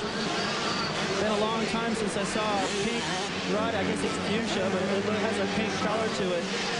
Brock Glover from San Diego here one time used a pink riding outfit to win 30 grand in a Masters race at the Coliseum. There's the white flag, so it's on the final lap now. People make fun of Brock. I don't see anybody making fun of Stewart right now. Well, Pastrana was going to wear a pink bunny outfit in the Nationals this year. But well, yeah, that's the reason he was going to do that, there was a crash earlier, and he decided that it was best not to rub it in. Stewart pacing up onto that plateau a little bit. There's that section where I think he saw Travis Pastrana wheelie into that. He thought, well, I can do that. But I'll tell you what, there's a lot of the top 250 riders that have been around for years that are starting to watch Stewart in practice to find out some ideas on how to get through some of the sections fast. He's an innovator. Buckaloo is in that final qualifying position with McGavran behind him. As we look at what everybody feels is going to be a future great in the professional ranks. Buckaloo moving up one. Brandis moving back one in our final lap. The checkers for Stewart. The top 9 riders moving on now directly to the main event. Stewart, Pingree, Kevin Johnson, Ivan Tedesco, Bobby Bonds, Shane Bess, Olaf, Buckaloo, and Michael Brandis.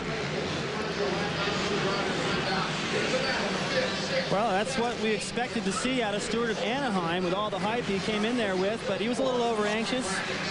Now he's starting to cash in on what we all thought he was capable of. Checking out the Honda leaderboard before this packed house here in San Diego. You see there, Pingree doing a good job holding on to that second place position against Kevin Johnson. We'll be right back. We've got a second qualifier coming up. It'll be just as good or better. Round 2 of the EA Sports Supercross is being brought to you by Suzuki, the reigning AMA 125 Eastern Region Supercross and Arena Cross champion. By EA Sports. If it's in the game, it's in the game. And by Honda, the company that defines performance in motorcycles, ATVs, and scooters. There's never been a better time to hit the road because it's Suzuki Fest time. Let us reward you when you buy a new Suzuki motorcycle. Suzuki Fest rewards as low as 4.95% APR financing for 60 months. Available on cruisers like the Marauder 800. Or get a sport bike like the Katana 600 at a great rate too. Or how about up to $600 in your choice of free accessories? Virtually anything you want. Our deals have never been this good. But hurry in because Suzuki Fest ends soon.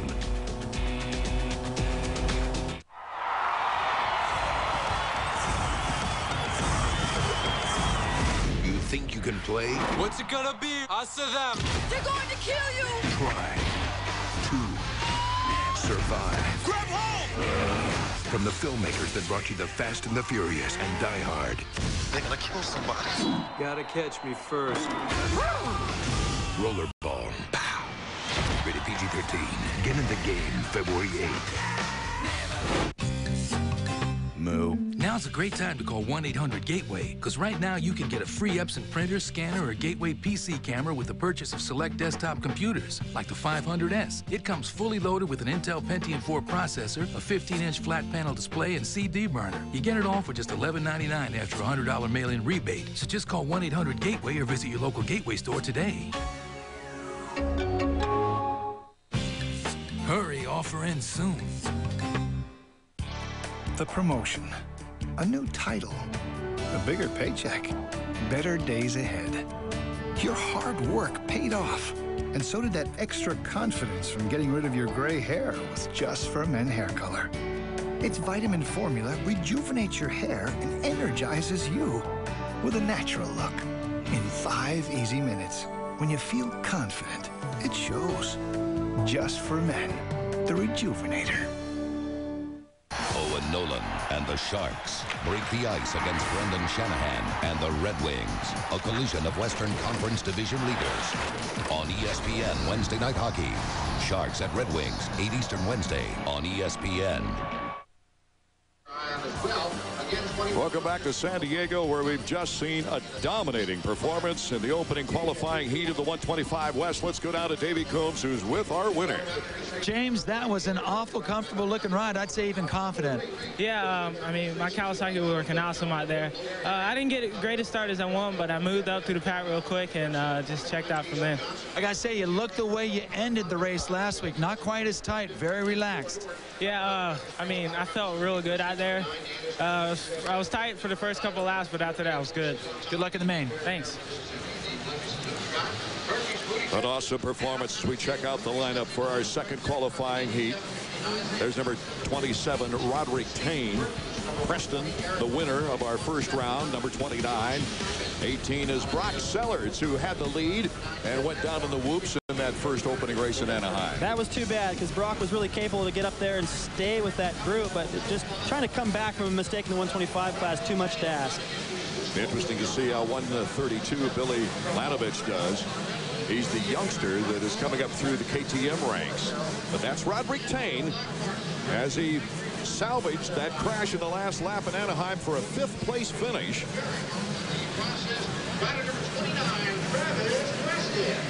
Look at Preston. I'll tell you what, Gosler and Preston are nowhere near each other, and Tane are nowhere near each other on the starting line. Probably a good thing. Maybe it is a good thing as the 30-second board is up. It will go sideways any second. It's sideways right now, 5 to 10 seconds. The gates will drop for our second 125 West qualifying heat from San Diego.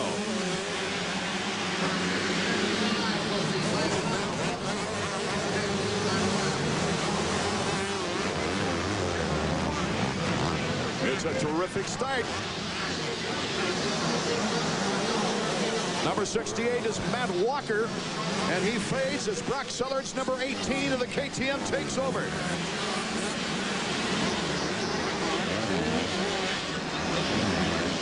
Sellards, a very experienced rider who's known for second place finishes. Oh, and look at Tane. Oh, my goodness. Well, he made a mistake at the approach to that triple. Walker dove to the inside, but wasn't able to jump it. Tane went for it, even though he didn't have the speed. So this guy wants to get back at the lead right now, and where he feels like he belongs. He feels like he got gypped out of the main event win last week. Yamaha of Troy from France, Roderick Tane. In second place as Sellards is in the lead, and Walker almost had that saved. He got in there, the back end got away from him, but it takes so much energy to recover from something like that. He's just going to have to settle down and try to get into main now. Matt Walker, a late signee for Pro Circuit after they found out James Stewart was going to be under the big Kawasaki tank. Here's Brock Sellards, our leader, in our second qualifying heat.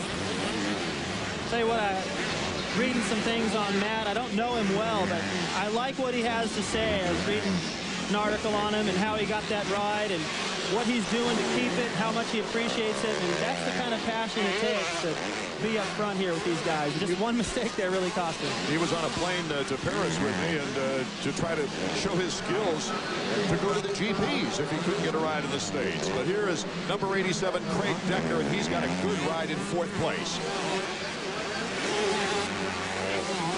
Craig broke 2 wrists last year. He was working for Kawasaki as a test rider and decided to run a few races, and it proved out to be disastrous for the season. As we go back to our leader, Brock Sellards. Here comes Tane. Look at Brock starting to find a timing through there. Gets up onto that plateau the way Stewart did in the first heat. Tane does it too, but he's got a little bit of a power advantage. Andrew Short out of the race. As we look at Sellards right now, his KTM teammate, Billy Lanovich, had another problem in the first lap. He's running clear back in 17th, but I'll tell you what, Lanovich ran with Stewart in practice for a few laps, seemed to be able to match the speed, but he's had no luck in the first laps of his pro debut. Brock Sellards 2 seasons ago was only 4 points away from the 125 East Championship. He won the 125 crown in the Paris Supercross in the offseason as we take a look at Tane, who also won 3 events in that Paris Supercross. Sellards and Tane right there going through the tunnel, back through the mechanics area, get their signal. These guys are running 59-second lap times right now, low 59s, compared to the 57.5 by Stewart out front. So these guys are going to have to find something extra to make that main event interesting.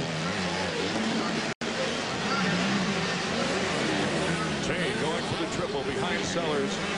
Looks like Sellers has got it nailed right down. As you see the green, that means they advanced one lap. One position, I should say. If you see a red mark on their number, that means they dropped back like Johnson did there. Decker hanging on. Look at Preston now starting to work his way in. Strong through the whoops. One of the taller riders in the 125 class. Reminds me a little bit of the way Travis was able to use his size to make things happen on the 125. Preston has that same ability. Taking on Coppins. Preston number 29 on the Honda. Oh, they got a good battle going on. Coppins doesn't want to give in to the winner. Check out the whoops. Preston deciding to go wide, get a good run at it. He should be able to make this pass. He gave up a pretty big lead going in, though. That hurt his chances. Look at Tane. He's pulled up a little bit on Sellers, but time is running out on Roderick Tane. As you see there, the interval in the battle for first. Sellers starting to find a good timing through there. Tane trying to figure out that rhythm. Chances are winding down now to try to get a win out of this. They're coming up on the white flag for Brock Sellers and Roderick Tane, who have pulled a big lead on the third-place rider, Craig Decker. And the pressure that Tane put on Sellers dropped those lap times down to 58s. Still not quite what Stewart was able to manage, but the track is starting to get a little bit worn down in places. Good shot, giving us an idea of the track. You see the tunnel over there and the leader coming down the timing section off the plateau, approaching the triple on the near side. Sellers wheeling that little bump before the triple, and then when he's on the starting line, he's able to see certain things that Stewart was doing in the first heat. And if you can't see it from his vantage point, you can see it on the big screen. Got that mastered. It's a little bit of time, but you need that on the 125. Not a battle in sight for those that are qualified. Sellers, Tane, Decker, Coppins, Preston, Walker, Elliott, Isaiah Johnson, and Eric Vallejo out of Mexico, the top 9 right now, with Danny Smith on the bubble. The checkers waving for Brock Sellers. So Brock, after qualifying 4th in his very first heat of the season in Anaheim, comes back to win the second qualifying heat here in San Diego. Good sportsmanship shown by Roderick Tane, going up to congratulate Brock Sellers of KTM. A little better than what we saw last week, but kind of can't blame the guy for being a little upset, man. Different circumstances, obviously, as we take a look at the Suzuki results board in our second qualifying heat. Sellers, Tane, Decker, Preston, Coppins, Walker, Elliott, Isaiah Johnson, and Eric Vallejo in the top 9. And Danny Smith, a guy we thought that might be a contender this year, will have to go to the LCQ. We'll be right back with a discussion from Davey down on the winner's podium when we return to San Diego. It's back January 25th, 26th, and 27th at the Richmond Raceway Complex. It's Bassarama, the world's most exciting fishing show. There's over 140,000 square feet of tackle and boats that just can't be beat. Attend seminars from nationally ranked pros and learn the tricks that consistently catch fish. Doors will open 9 to 8 on Friday, 9 to 8 on Saturday, and 9 to 5 on Sunday. Bassarama, it's the world's most exciting fishing show. Do you drive to Tyson's Corner or further to receive service for your European-made car? Why, when the European Service Center is right here in Leesburg? Locally owned and operated, European Service Center has over 30 years' experience, specializing in repairing those autos made by Jaguar, Mercedes-Benz, BMW, Saab, Volvo, and Porsche. Our factory-trained technicians can take care of all of your car's mechanical needs, from routine service checks to major repairs. Stay right here in Loudon. Bring your car to European Service Center for personal quality service. Want to go back to a time when sports was mega cool? Then take a bodacious trip back to the 70s on ESPN Classic.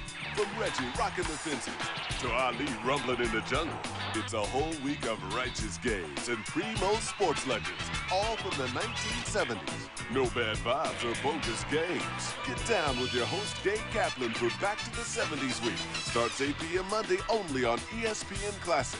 Get ESPN Classic. Call 1-800-CLASSIC now.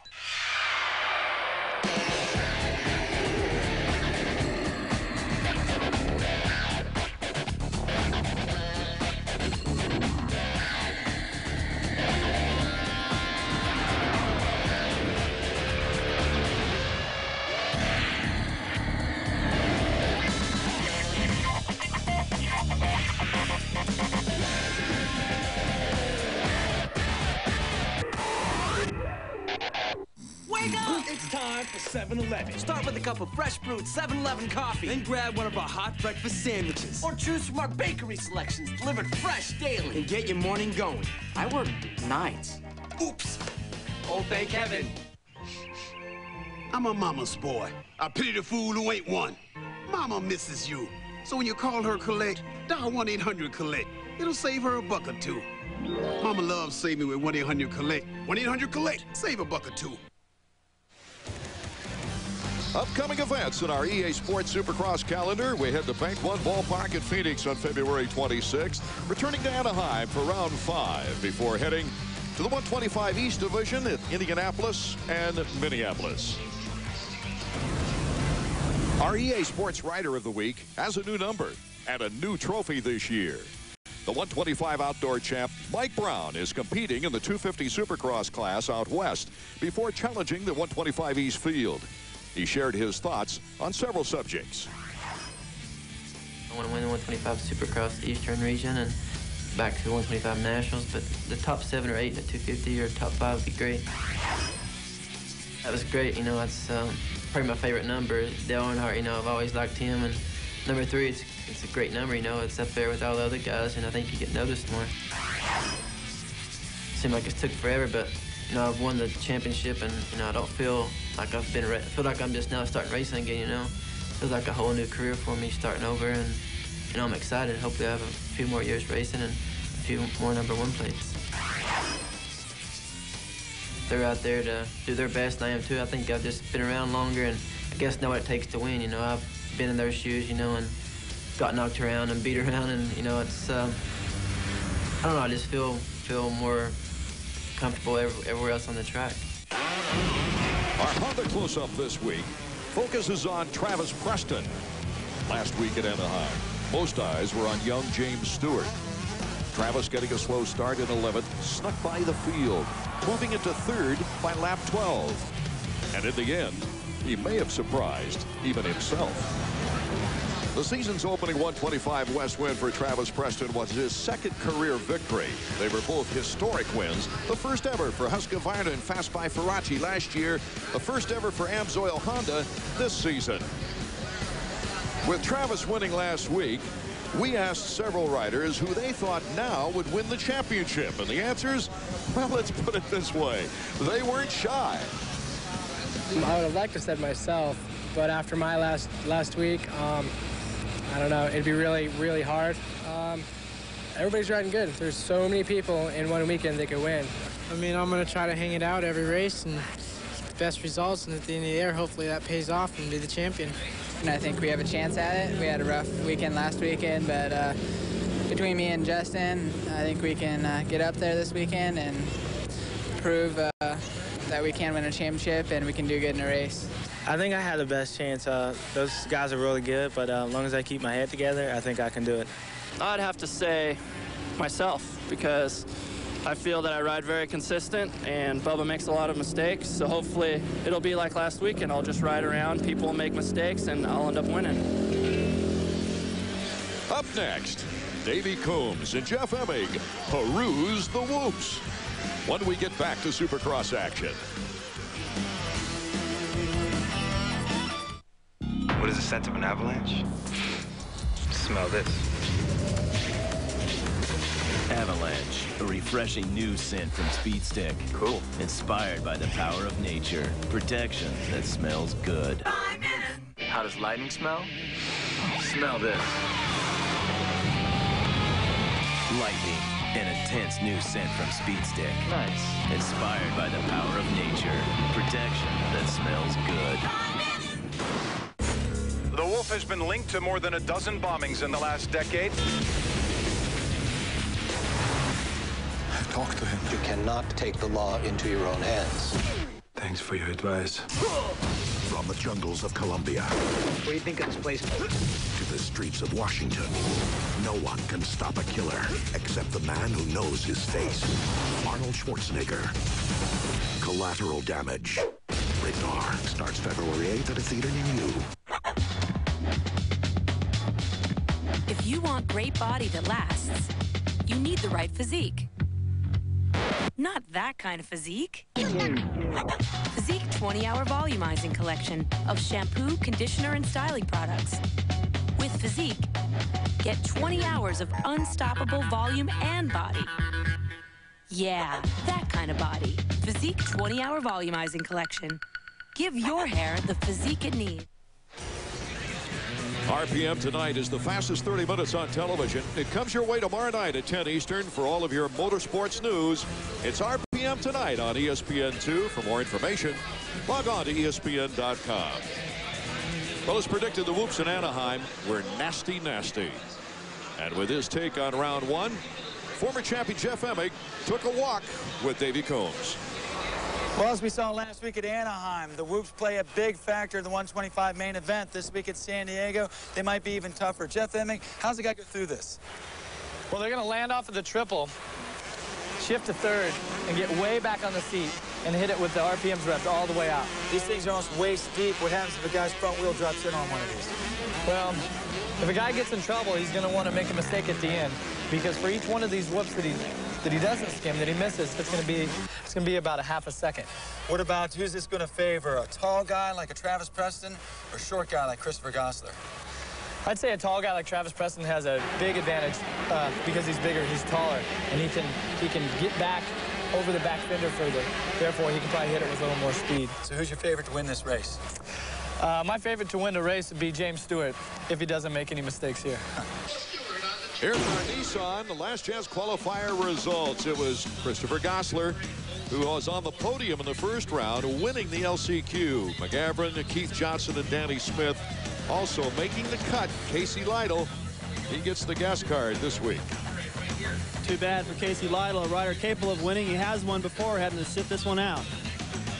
We mentioned the Powerade hole shot many times, but this is actually what it is. It's a line drawn across after the first turn, and the first rider over that line coming out of the first turn wins $1,000 in the 125 ranks, and in the 250 ranks, $1,500. Nice extra little chunk of change for getting the start. There's Stewart. There's James Stewart, and he's obviously a lead rider on the Honda starting grid as we get set for our second round of the year. Main event for the 125 West. Stewart, Sellers, Pingree, Tane, Johnson, Decker, Tedesco. I expect probably with the confidence we saw of Stewart in the qualifying round that he'll probably dominate, but behind him, look out. Well, you know, there's plenty of guys in here that can win. There's one of them right there. Tane looked like he meant business. He had a real shot at it last week. Another guy, Sellers, who went down while leading last week. He's got a great opportunity, won his heat race. But, you know, we talked about Stewart, possible runaway. It's all coming down to the start. If he doesn't get a start, he's going to have to fight to get the win. 30-second board is up. The third largest crowd since 1987 in Supercross history is right here in San Diego, watching the card go sideways. And we're set for the main event of the 125 West Round 2. Pretty clean start out of that corner. And number 27 is Roderick Tane, the leader.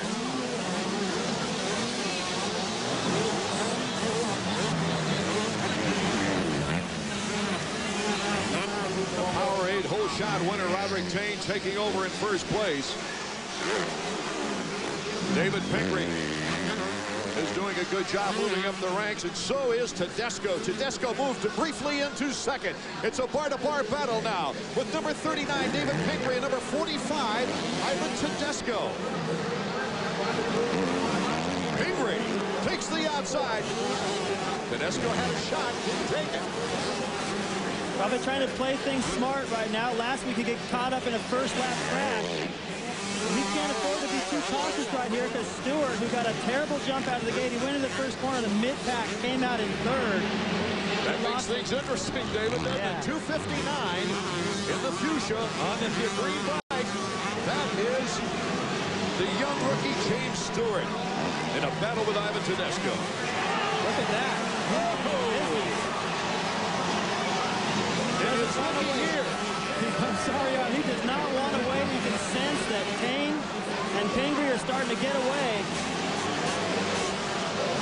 James Stewart fought through the hard times in crashing in the first round for a second place. Put himself in position to take second when Gosler and Tain crashed. And now he's trying to put himself in position to catch the leaders. Well, he almost was a little over anxious there in getting around Tedesco. That worked for him. He had the inside, and Tedesco is probably thinking, man, I should have done that when I had the chance. I wouldn't have been passed like that by Stewart. Stewart now making some gains on David Pingree. Pingree, a race lap leader, and Pingree goes down. Pingree was leading the race last week, and he faded this time. He slipped out. That is just intelligence by the young kid. He's coming into this class. He is so smart. I've never seen anyone improve so fast from week to week and learn so much. He chose not to follow, to set himself up. He had a good run going to the woods. Oh, here he goes to the inside of Tain. They touch wheels. James Stewart and Tain are going at it. Another smart move. He caught Tain by a surprise, went to the inside. It's not faster to go to the inside than it is for the pass. You know what I find amazing right now is here is a youngster who just dominated the amateur ranks, and yet he is finding ways to win here on the track. Well, you know, against more experienced riders. He's smart, Arthur. He's just brilliant. The way he rides, the way he moves. And he does it all with style. He's got so much flash. You could stop action this, take these shows, and watch them over again, because what you're seeing right here is, we're going to be saying in the very near future, perhaps the most talented motocross rider ever. And Tain in second place, number 27, has a 5-second lead over third place in Ivan Tedesco. Travis Elliott is behind him. Tain just went into this corner. He didn't have enough of a run on Stewart to go in for the block pass, but Stewart, just to be sure, jumped the double into the corner and looked over his shoulder. He's not taking chances. It'll be fascinating at the end of the year, too, to see James Stewart take on the 125 East riders, Langston and Brown in that category. And, of course, that is a pay-per-view. Get your party ready, your Supercross party on May 5th. And sign up for pay-per-view in Las Vegas for that 125 shootout.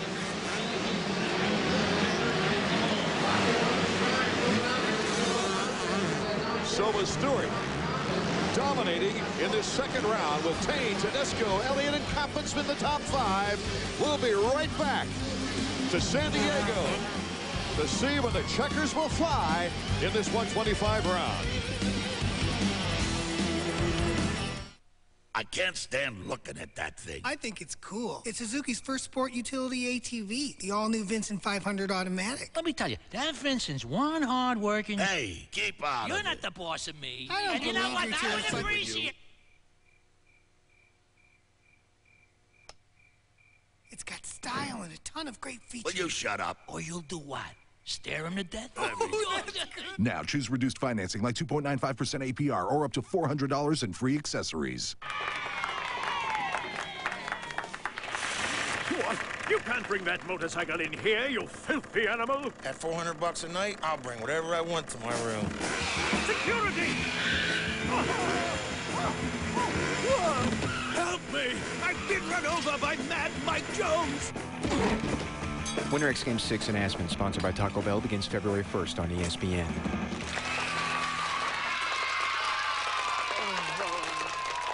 Surprisingly, your finer hotels don't offer hourly rates. Not to worry. With a bit of bravado and a keen sense of timing, can I get some more chocolates? You too can enjoy life's little luxuries. Like the superb taste of Taco Bell. Great tasting, high-quality food even the common man can appreciate. No, please open the door. I'm not decent! Open the store! You know I'm keeping the robe.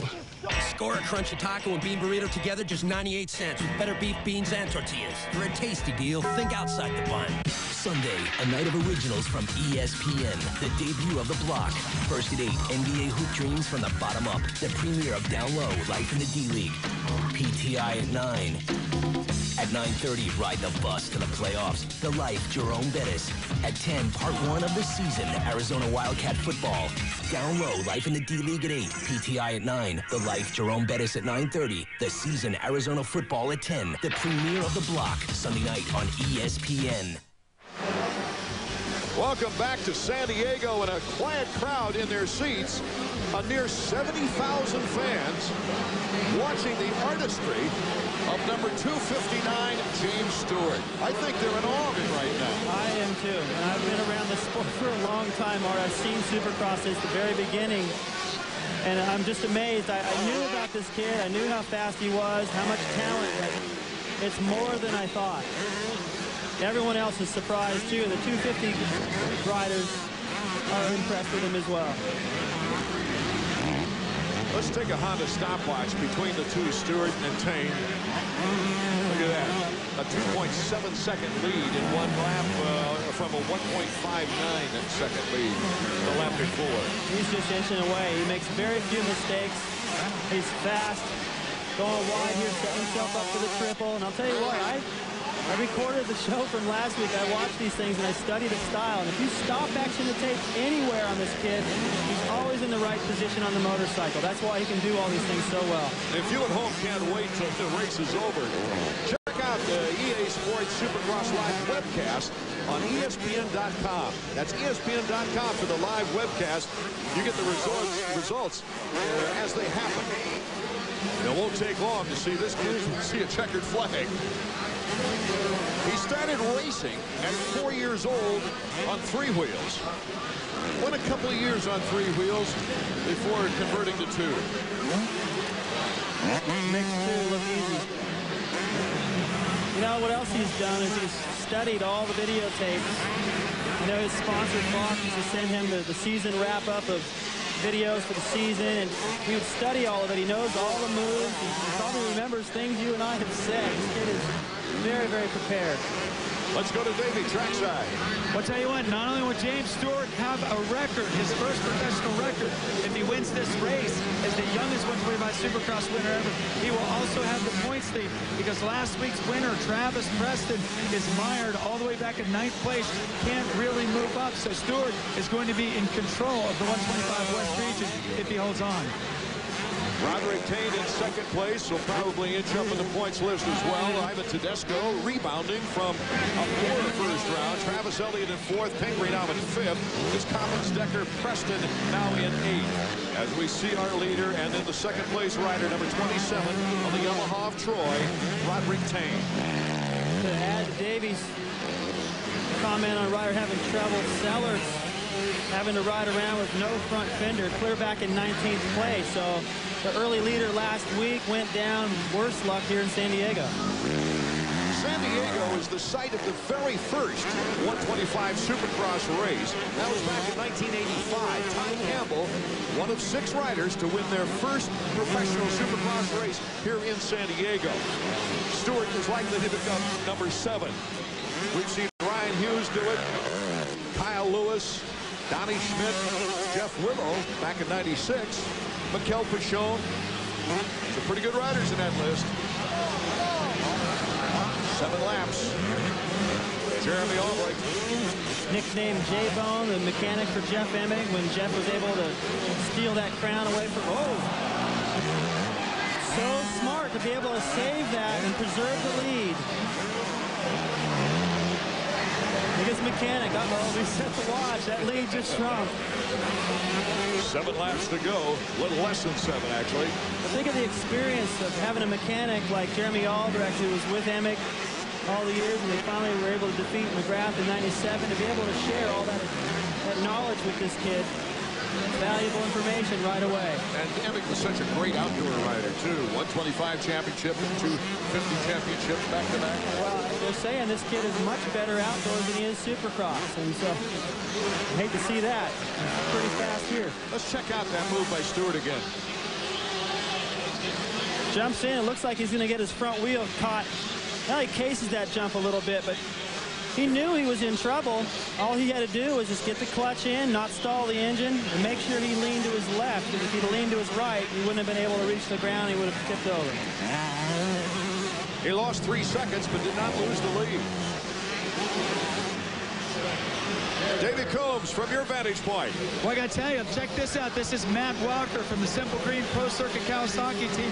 He's been off to a tough start so far this year. A snap chain, that means a DNF for Walker and the Simple Green team. After 22nd place in the first round.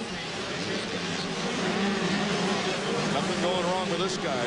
I'm really impressed, Art, with his poise, his ability to recover. He made a lot of mistakes leading up to that one. He made a couple right after it. But he's pulled right back up, dropped his lap times back down, a second faster than Tane that last lap. He's just excited, a little bit nervous. His first win, I guarantee you all that's catching up with him right now.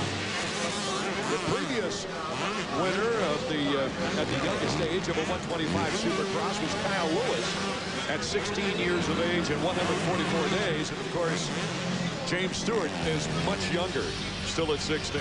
Our top 5.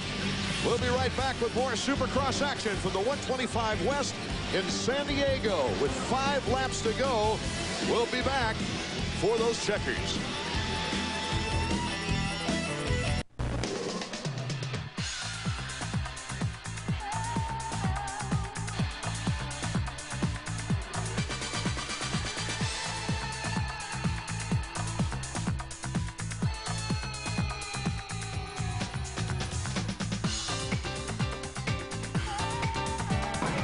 Come to Williams Martial Arts and Fitness, where you can expect the best.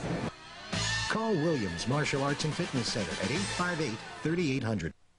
It's back January 25th, 26th, and 27th at the Richmond Raceway Complex. It's Bassarama, the world's most exciting fishing show. There's over 140,000 square feet of tackle and boats that just can't be beat. Attend seminars from nationally ranked pros and learn the tricks that consistently catch fish. Doors will open 9 to 8 on Friday, 9 to 8 on Saturday, and 9 to 5 on Sunday. Bassarama, it's the world's most exciting fishing show. A special Friday night fights. First on ESPN. 2 champions meet in a 12-round welterweight fight. NABF champ Ben Tacky versus USBA champ Teddy Reed. Then more excitement on ESPN2. A 12-round light heavyweight title fight. NABF and USBA champion Reggie Johnson versus Antonio Tarver. 9 special Friday night fights. It all starts Friday at 8 p.m. on ESPN. Then continues at 9:30 on ESPN2.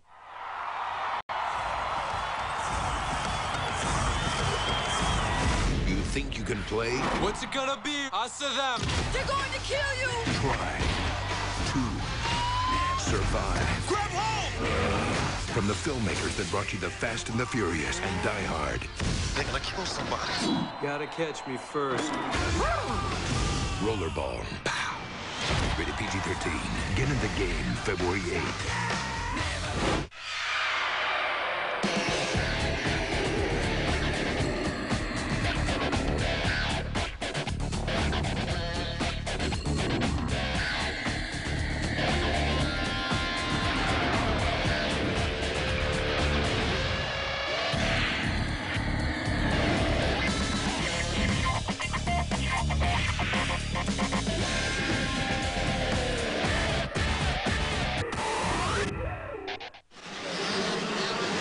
Welcome back to 125 West Supercross action from San Diego. This young man is 16 years of age. His birthday was in December, late December. Is way out in front. December 21st. He's way out in front of the pack now and looking for his very first professional victory. Hey, that's the most mistakes I've seen him make in a row. That sequence back there leading up to his mistake in the corner, where he lost all the time, but he's opened it back up over Tane. He makes a little mistake there as well. The track is much more technical, a little bit busier than it was last week in Anaheim. These riders are starting to feel it. Right about here, the few laps to go, these guys are feeling pretty tired. Let's check out the engine sounds.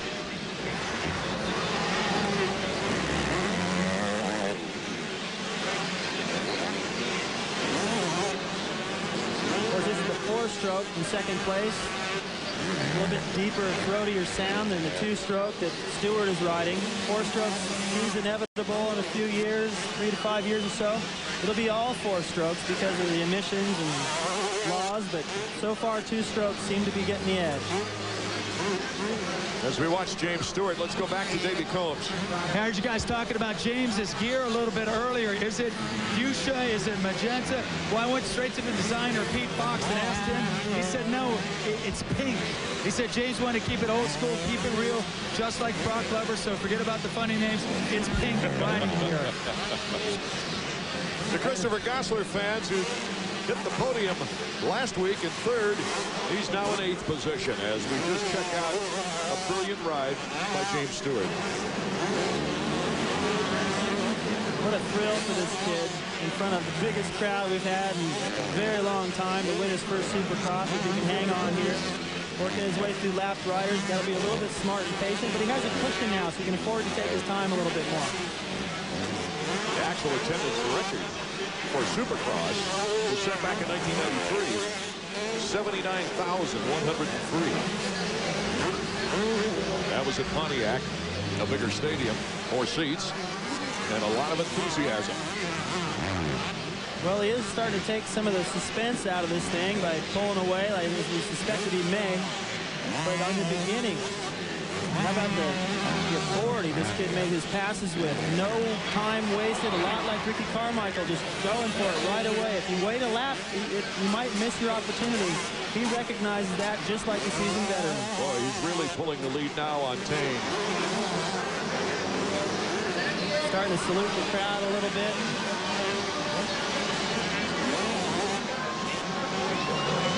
Tane in second, Tedesco still in 3rd. Looking at the white flag for James Stewart. A final lap of the 2nd round of the 125 West. And the points lead for the young 16-year-old. Roderick Tane, after a 5th place finish in the opening round, is cruising in 2nd with Tedesco in 3rd. Tedesco has made up a little bit of time. He's got a pretty big lead over Pingree. He can afford to take a chance or two to try to get up closer to Tane. After last week, you never know. James pointing to the crowd, acknowledging the fine fans that were on their feet and cheering him on over that triple. Travis Preston has moved up to 5th. Life globes are popping for this great rider. Doesn't have the timing down this last lap. There's probably so much going on in his head right now. After the race last week in Anaheim, where he took 2nd, he took a little time off with his buddy Ken Griffey Jr. to watch football with the checkered flag right now as he puts his eyes to the sky. James Stewart wins his first professional race here with the 125 West. That's his dad in the white brim cap. Scott Taylor, one of his representatives, hugging his dad. Scott Taylor has got a pretty high opinion of this kid, saying he could come along and break some of the records that Ricky has already set. He already broke them all in the amateur ranks, and he's on his way here in the pro. Actually, his dad shows a lot of cool during the race and lets it hang out, of course, after the checkered flag, but it's his mom that gets the most nervous. You know that whatever's going on in these kids' head out there when they're racing, you can triple that up in the stands for the girlfriends, parents, wives. Here's a replay of one of the few negatives. At the end of the whoop section, lost his timing a little bit, kept his cool, stayed on the bike, kept the engine running. And the fans, like in Los Angeles, are standing on their feet as he took the checkers. Right there, number 259. He's going to make that number famous. He didn't even bother to jump the finish line jump. I think it was just such a relief, Art, to get that over with, because he did have a rough spot in the middle section of that race. James Stewart is making the experts look good, saying that he could win a 125 championship in his first pro season, like Bradshaw, like Fonseca. And if he keeps going like this, it's pretty much of a sure thing. And it's nice to see the response he gets from the crowd, too. Our Suzuki results, Tane holding on to second, Tedesco holding on to third with Pingree, and Preston rounding out the top 5. Gosler moved up to 6th, with Decker, Elliott, Smith, and Johnson rounding out the top 10. The Sellards ending up down in 15th. A tough blow for Brock Sellard's title chances. Back in 89, 90, 91 area, and Bubba Stewart is riding with that 259 number for all of you. There's James Stewart, finally with the helmet off. Let's go down to Davey, who's trying to chase and catch up with him. I'll tell you what, James, that didn't take too long. Your second pro race, you get your first ever victory. You have already got your first professional record. You are now the youngest winner ever in EA Sports Supercross. Dude, I'm so happy right now. My Kawasaki was working good out there. I had a couple bobbles midway through the race, and dude, all the riders, I'd like to thank all the riders for being out here. Everybody that made it, it's an honor to be out here. Being in front of all the fans is awesome. And you lived your whole life waiting for this moment. Does it feel as good as you thought it would? I want to cry right now. Dude, I'm so happy. I mean, I'm glad I got the first one out the way. I won my heat race, so I think I had a good night tonight. Congratulations, James. Thanks. Supercross history made tonight in San Diego, not only before a great crowd, but before a very happy Stewart family, as James Stewart wins his first professional race. We'll be back to wrap things up.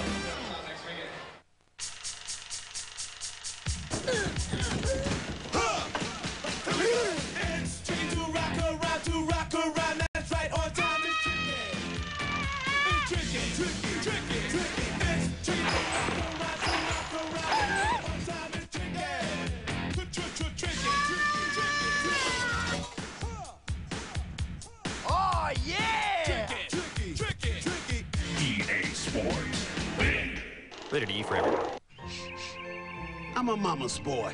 I pity the fool who ain't one. Mama misses you. So when you call her collect, dial 1-800-COLLECT. It'll save her a buck or two. Mama loves saving with 1-800-COLLECT. 1-800-COLLECT. Save a buck or two.